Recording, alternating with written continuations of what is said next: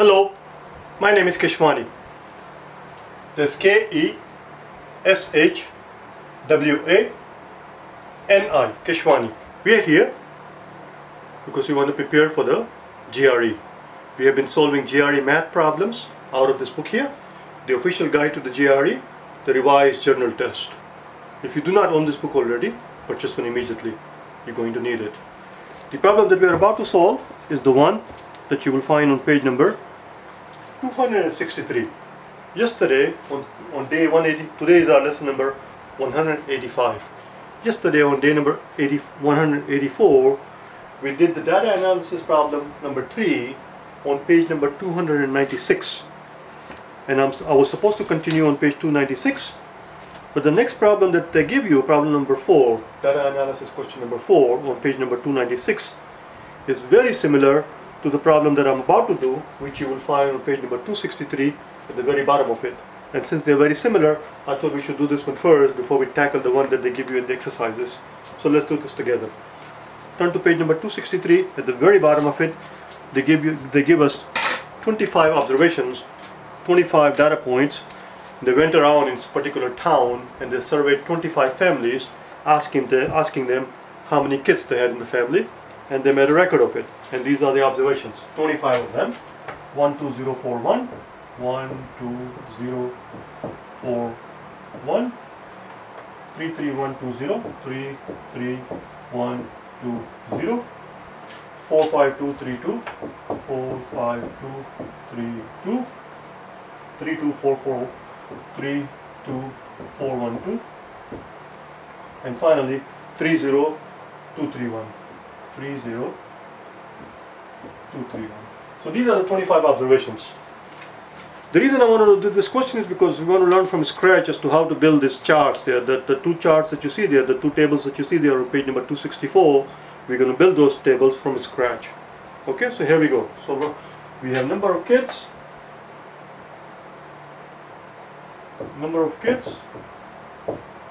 and here is the frequency. 0, 1, 2, 3, 4, and 5. So let's get going. Okay, 0, 1, 2, 3, 4, 5. How many zeros do we have here? Let's count them. We have 1 0, 2 0, 3 zeros. I see 3 zeros there. How many ones do we have? Let's count the ones. We have 1, 2, 3. You got to go systematically. 3, go by row. 4, I see 5 of them. That's it. Shouldn't take forever. Just go row by row. Don't go all over the place. Make a habit. I like to go by row. Some people like to go by columns. But you see how I set them up? I did not write them in a straight line, 25 observation, because that gets to be annoying as hell. To me, it's a matter of preference. I like to write them like this. Since there are 25 of them, I figured 5 in each row would be nice. Now we have 2, 1, 2, 3, 4, 5. Oh, I missed that. 6 and 7. Oh, how did that happen? We have 7 2s, and then we have 3s. 1, 2, 3, 4, 5, and 6. How many 4s do we have? I see 1, 2, 3 4s. And how many 5s do we have? We have only 1 5. There's only 1 5. There's only one. So that's it. That's called a frequency table. That's called a frequency table where the frequencies are given an absolute number. These are not relative frequency. Relative frequency table is where you state the occurrence of a given observation either in fraction or as a percentage. And then we are going to do both. So that's what we're going to do here now. We're going to build a relative frequency table. Relative frequency table. Same thing. Number of kids. And here instead of frequency in absolute figure, we're going to have relative frequency. 0, 1, 2, 3, 4, and finally 5. Relative frequency is very simple to figure out. first thing we have to figure out is how many total observations do we have here, which is 25. We're given here 25 observations, and when we add this figure up, it better add up to 25, and I'm going to do that very quickly just to make sure that we haven't made any boo-boo, just as a double check. So we have 7 plus 3 is 10, and I see 6, 3 and 1, that's another 10, so that's 10 plus 10 is 20, and then another 5, so it is 25. How many zeros do we have? How many families have no kids? 3 families, 3 out of 25. 3 out of 25. 3 out of 25. How many families have just one child? They have 5 families. 5 out of 25. And similarly 2 is 7 family, 7 out of 25. And then we have 3 kids. 6 families have 3 kids, and 3 families have 4 kids. There are 3 families in the town that have 4 kids, so that's 4 out of 25. And finally, there's only 1 family in the town with 5 children. That's it. And that is a perfectly legitimate relative frequency table. There is nothing wrong with it. There is nothing wrong with it, except in the book they show that as a percentage, which is also fine. It's a matter of preference, it's a matter of what is required in a given situation. So let's do that in percentage, shall we? Which is very easy, very simple to do. I'm going to erase this part here so that I can explain to you here. It's a very simple process. What you do is, you take, see, which is why I wrote down 3 over 25 like this to begin with, because I knew what we needed to do at the end, but then I changed my mind and I put it down a little bit in a fancy way, in a grown-up way, so that you can see how to make a transition from there to there. So 325, if you want to write that as a percentage, what does percentage mean? The word percentage means the very word percent actually means per 100. That's what percent means, per 100, out of 100. So somehow we have to make this top number out of 100. How can we make the bottom 100? Well, that's very simple. Multiply the top and the bottom by 4. As long as you multiply the top and the bottom by the same number, you're not changing the fraction. So, turns out that 3 out of 25 is same as 12 out of 100. Voila, that goes here. 12%. 5 out of 25 is very simple. You have 5 out of 25, multiply the top and bottom by 4, which is same as 20 out of 100. Which of course we knew, because 5 out of 25 is same as 1/5, and of course I hope you know that 1/5 is 20%. 7 out of 25, some people might say, well, that's very difficult to figure out what that is in terms of percentage, but they are wrong. It is not difficult. 7 out of 25 is same as, again, same trick. Somehow we have to make the bottom into 100. In this case it's very simple. Multiply the bottom by 4. And since we're multiplying the bottom by 4, we have to multiply the top by 4. So it's 28 out of 100, or 28%.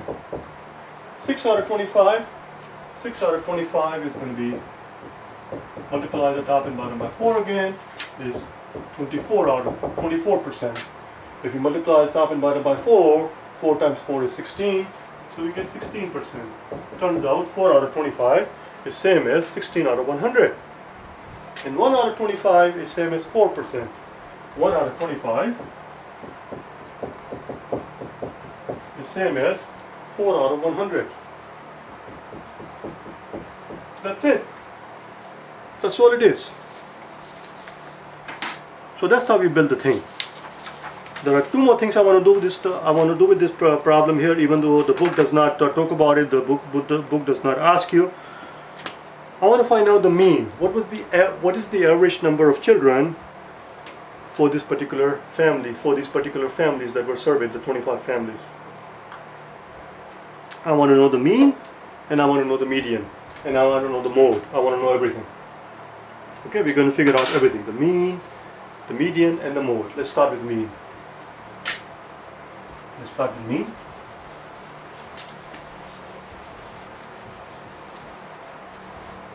Mean is very straightforward. We just have to take the weighted average. We have 3 families with 0 children. So we have 3 families with 0 children. Then we have 5 families with 1 child. Then we have 7 families with 2 children. Then we have 6 families with 3 children. Then we have 4 families with 4 children. Is that true? 4 families with 4 children? That is not 16%. I made a mistake. That is, I knew there was no I remember it. It's not, this is supposed to be, how many families have 4 children? 3 families. You know, it is strange. I should have just gone with my gut feeling here. I'm going to pause here for a second and I'm going to tell you what my thought process is. Just about 10 seconds ago, I said to myself, as soon as we finish these percentages, I wanted to add them up and see if we actually get 100%. That is a check on your work. And I said to myself, well, let's not beat the dead horse. Of course it's going to be 100%. How can we possibly go wrong? It's so simple. But we did go wrong. This is not right. It is not 16. So it does not take that long to actually add them up, and I should have done that. Let's do that. See, 12 plus 20 is 32. 32 plus 28. 32 plus 28, well, 28 plus 2 is 30.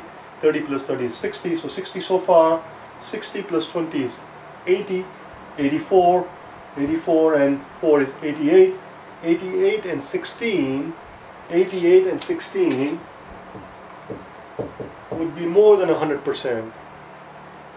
Now we would not have known at that point where the mistake lied, but at least we would have known that something has gone awry, something has gone wrong. The mistake was here. This is not 16. There are 3 families with 4 children. 3 families with 4 children. This is a 12%. And of course, if it's 12%, then of course it will add up to 100%. It has to add up to 100%, obviously. So we have 3 families with 4 children. That's how you catch your mistake. Those are the checks you have to do. A little while ago I did actually check something. I don't remember what it was, but I did some. Oh, we added up to see if when we did the frequency, I quickly added up to make sure that we get 25 families, and we did. Those are small things that you have to do. It only takes a few seconds, but it's a premium worth paying to buy the insurance. That is a good insurance to buy. It's a good use of your time. Just a few seconds for the peace of mind that you're not on the wrong track. And then we have only 1 family with 5 children. That's it. All we have to do is now figure out what those are and add them up and divide by the number of families, 25 families. 3 times 0 is 0, 5 times 1 is 5, 7 times 2 is 14, 6 times 3 is 18, I should have done it right here, 14, 6 times 3 is 18, 3 times 4 is 12, 5 times 1 is 5. Let's see what we can do here. Let's see if you can stay with me. 5 plus 5 is 10. This is another 10, so that's 20.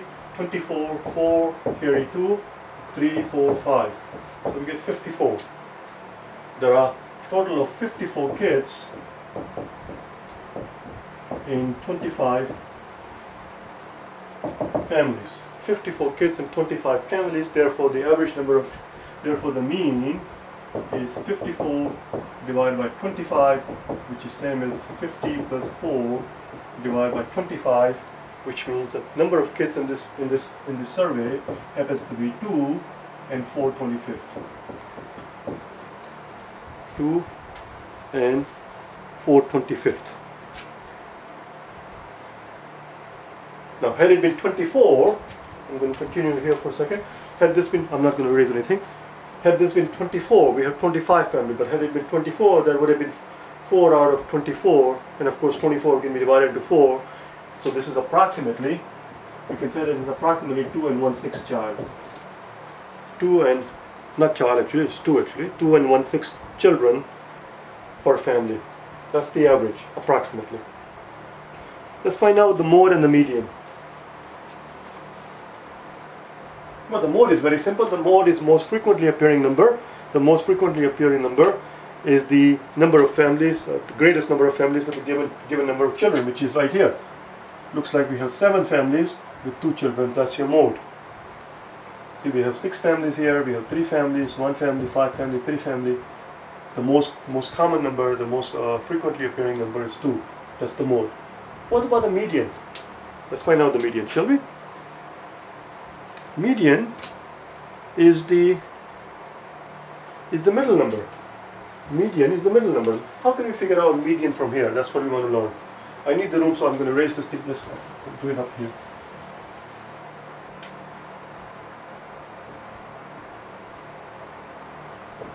Median is the number that falls right in the middle, and lucky for us, we have odd number of numbers. We have 25 observations. Since we have 25 observations, we're going to put 12 observations to the right. We're going to have 12 observations to the right. Then we're going to have our median, the middle one.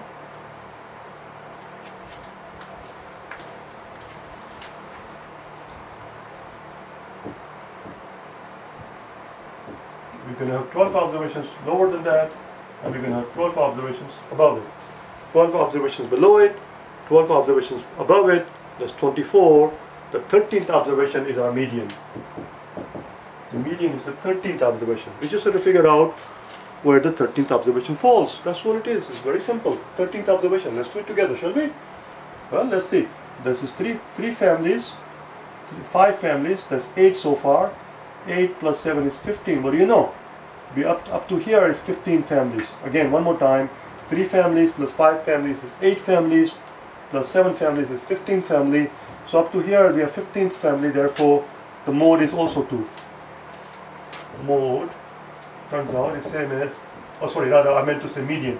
Median turns out is same as mode, which is 2. And of course the average was also very close to 2. We just found out that it was 2 and 4/25, or approximately 2 and 1/6. That's it. That's all there is. Now I feel that we are ready to do the problem that is given to us on page number 296. Problem number 4. We're going to do it tomorrow. Why don't you do it on your own before watching the clip? Problem number 4. Do it on your own. Follow the same procedure, and then tomorrow you and I will do it together. Again, problem number 4 on page number 296 for tomorrow. Okay? Bye now.